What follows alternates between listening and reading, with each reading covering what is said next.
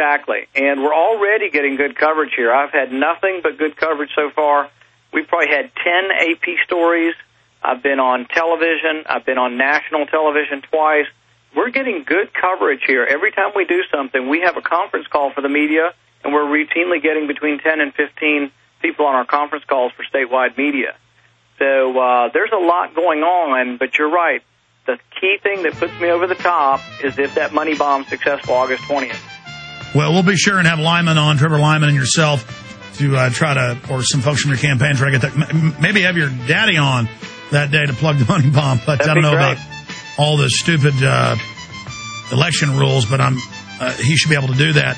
All right, we're going to come back, get into what your agenda would be in the U.S. Senate on the carbon tax, gun control, and a lot more. Stay with us. Dr. Rand Paul's our guest.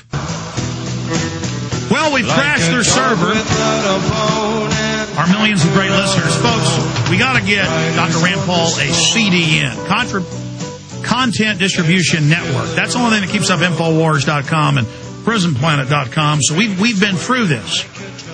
And we've got the sites that crash everybody.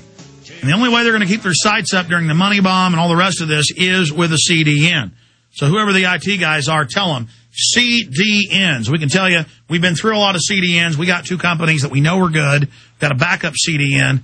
But, yeah, you got to be able to take 1 million people visiting your site at one time to really be effective. But going back to Dr. Rand Paul, that's exciting, though, the audience has crashed your server, though. That is. That's better than a Nielsen poll, I think. Listen, there's so much I could throw up, but I want to get into investigating the Fed. You know, your father's called for criminal investigations by state grand juries, saying that's constitutional. What about investigating Al Gore, who openly owns the controlling stock in 2 of the carbon trading companies? And the bill they passed in the House says that the federal agencies can just levy any tax they want, including toilet paper taxes. What would you do about that?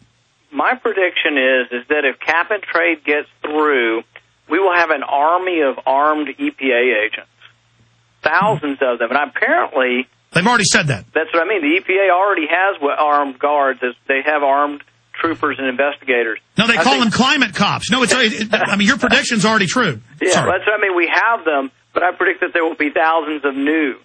Thousands of new, yes. Yes, because you know what's going to happen is every time you sell your house or rent your apartment, you're going to have to prove to somebody that you've got energy efficiency. No, that's in the bill. They say home inspections.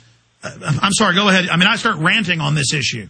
Yeah, you're exactly right. We debated it recently. I spoke before the coal-producing counties, and that's about 30 counties in Kentucky, and I debated the main Democrat opponent, Jack Conway, and Jack Conway got up there, like so many career politicians, he got up there and said, well, I'm not really sure if I'm against cap and trade or if I'm for it, but I want to be part of the negotiated legislation, so I'm not going to take a real position on it until after I'm elected.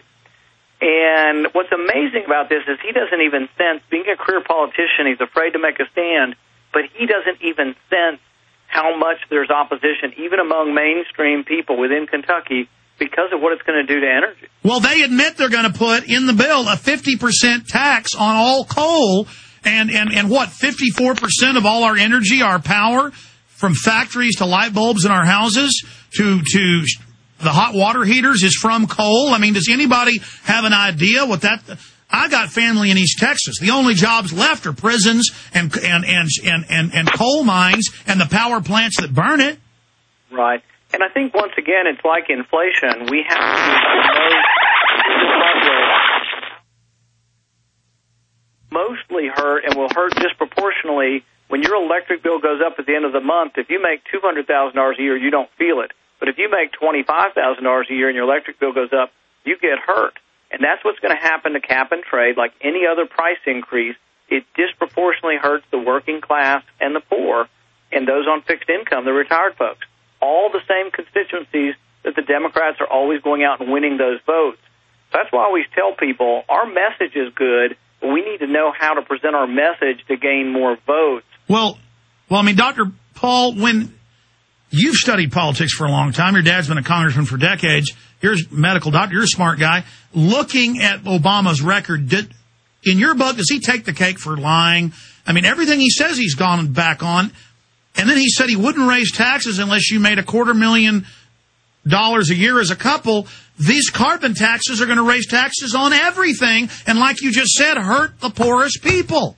Well, the amazing thing is he can do it with a straight face. As long as his teleprompter's working, he can do it with a straight face and a smile, and he can tell us how he's not going to do something at the same time his other hand is actually doing it.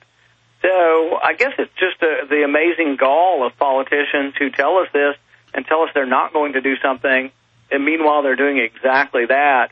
I think it's an amazing feat how far we are going to lurch to the left and how big government's going to grow in the first 6 months to a year. But I think there'll be a backlash, and the only good thing I think we have going for us is there will be a backlash in 2010.